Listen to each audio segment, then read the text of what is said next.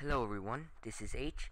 Today I'm going to be showing you guys my all-in-one design for a monostable circuit, a clock starter, and a stopper.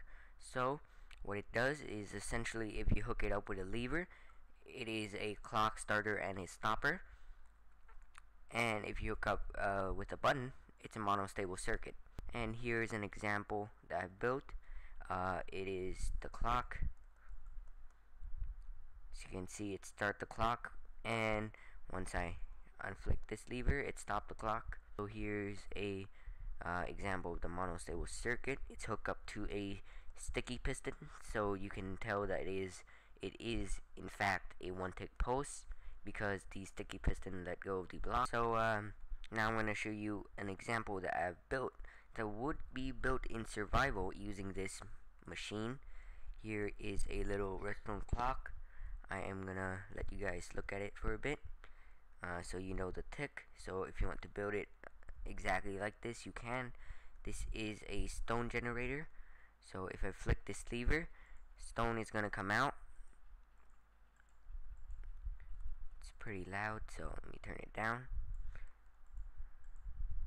And yeah, so it's pretty cool, and it's also pretty compact for what it does, and you can just stop it anytime you want. And it is a fail-proof stone generator, meaning it doesn't generate any cobblestone at all because it's on a post that I've made, so it's just enough so that the lava can't touch the water ever. So yeah, if you want to build that, you can, but now I'm going to show you guys how to build just one of this basic design. First you make a T, and then you make your put your redstone torch on one side onto the block and your sticky piston on the other side facing upward, so like that. And I'm just gonna change the block so it's easy to notice.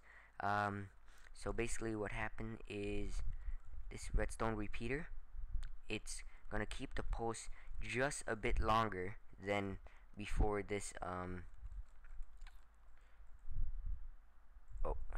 just before the sticky piston can actually go up. So when I click it, this post is gonna turn off, but when it's turning off, this block is going up, so just that little bit of post come through. So it's a one-tick post that comes through. Demonstrate that. And actually building it backward is gonna make it a lot more compact, like down like that. And you know, you can have a redstone torch here or something like that. But yeah, that's about it. I want to thank you guys for watching. There will be a download link in the description, so yeah, I'll see you guys next time.